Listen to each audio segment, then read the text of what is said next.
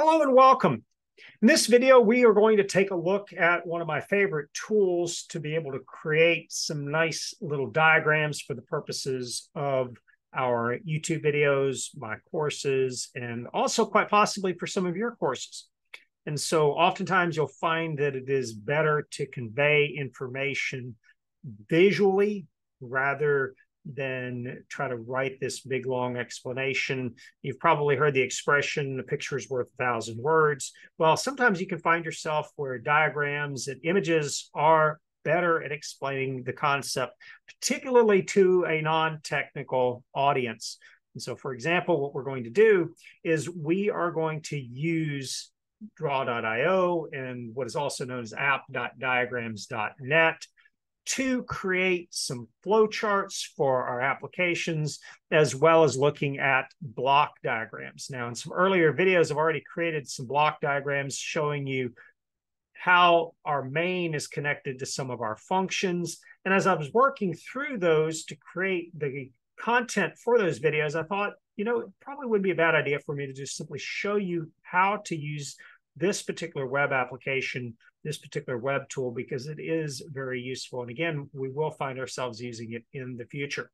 So the first thing that you want to do is go to your favorite web browser and type in either draw.io or app.diagrams.net. I'll leave the links in the comments for this particular video. And since we're starting over from scratch here, we are going to simply create then a new diagram.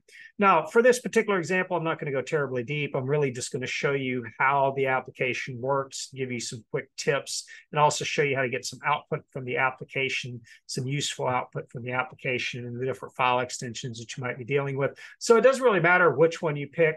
We later on, for instance, we'll be using the class diagrams, the flow charting tools, and so on. But for right now, we're just simply going to create a blank diagram. It's going to prompt you then to go ahead and save the file. And you can tell here that I've already been working with it just a little bit. I'm going to call this one rather unimaginatively sample number 1. The idea here is that we're just going to use this as a quick demo here. Let me go ahead and save it. And you get this blank grid that looks a little bit like engineering graph paper. Now, the first thing that you will be happy to hear is that most of your hotkeys work, most of your scrolls work, your panning, most of that's pretty similar to any other applications. As a matter of fact, you can actually get the desktop version of this, although I've been incredibly happy with the web-based application. I've used this tool now for many, many, many years. And so what you can do is you can simply hold the control key down if you're on a Windows machine and scroll in and out with your mouse. And again, you can zoom much like you can with your web browser and with other tools. So again, this video is just meant to be a quick introduction. So I'm going to just go over here and grab some components, nothing fancy. I'm going to just essentially repeat the start of one of my earlier videos where I was focusing on the interaction between our main in a C application and one of our functions. And to start off with, I'm simply going to indicate then that there is a main function. And I'm going to drag another rectangle over here, make it about the same size. And again, most of this should be pretty intuitive. And I'm just going to indicate that it is an integer. We're going to call it function A. Again, not very creative. It's going to accept a double, and it's going to accept a double X. Again, the point behind this isn't necessarily to demonstrate any one technique or anything like that, but just to give you a good start on how to use the application. So if you recall from that earlier video, we were talking about how main would interact with a function. In this case, you might want to draw one of your arrows going from your main to the function. If you recall also from one of those videos, I kind of had this offset just a little bit. That allows for us to do things like come along here now and draw a second arrow connecting the function back to the main. And here all of our hotkeys work. So in this particular case, I'm going to go ahead and just delete this one and redraw it. I don't think I connected it adequately with the other block. There we go. And now what we can do is we can just simply drag this over. Occasionally you have a little problem with some of your arrows. I noticed one issue like this in one of my videos. Unfortunately, it was too late, but you could see here that you can quickly make some modifications. Again, you can see here that I'm simply just scrolling in and out, and that is just by holding the control key down and using my desktop wired mouse. At this point, then we can just add some text here. This is a little unintuitive. You can actually come over here and you can just grab the text, or you can double click somewhere on the field here. You can add the text. In this particular case, we are passing a double from our main to our function A, and in this case, we are returning an int. Again, don't focus too much on the details of what we are doing in this particular video, but rather on the overall process of how you would go about creating these components and connecting them. Again, there is a ton of features in Draw.io. Even in all the years that I've used it, I've barely touched some of the features. It's just a really great tool for quickly throwing a diagram together. Are there probably some better tools out there, some more sophisticated tools? Absolutely. Now, you can also notice that when you click on a component, you get some properties as well as the text, the style, the text, and the arrangement. You can modify the text, the arrowheads, excuse me, all sorts of different things that you can do with each of the components. And I encourage you to play around with it a little bit.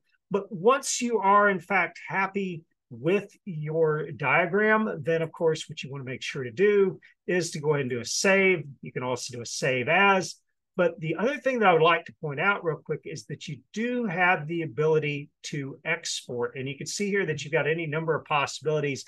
I'm going to go through two of them. I'm going to go through exporting as a PNG file and as a PDF. I'm going to do the PNG just simply because it's generally a lightweight file that can be used, for instance, in Microsoft PowerPoint. So we're going to walk through that in just a second. The easiest one is, of course, going to be just the PDF. That's going to create a separate file. You get prompted with some questions here, depending on what portion of the diagram that you're trying to save. In this case, I'm just going to say include a copy of my diagram. And for right now, I'm just going to export. I'm going to pick my device. It's going to download it. You can go find it in your downloads folder.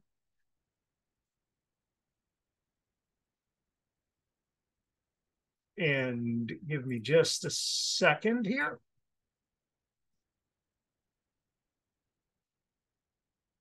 And you can see, grab the wrong screen. There's our sample underscore 01.draw.io.pdf. If you were to click on that, you would see that you get a very basic PDF, nothing fancy in this particular case. But again, you would probably improve upon this, but it just gives you an idea of how you would go about doing this. And you can go ahead and close this out. The other one that's interesting, again, as I've said, is that if you do a file, you can do either an export as PNG, or you can also do a save as, and you get the opportunity to do the same thing as well with the editable bitmap image. Both approaches work the same. In this case, I'm just going to go ahead and keep the same file name, the sample space #1.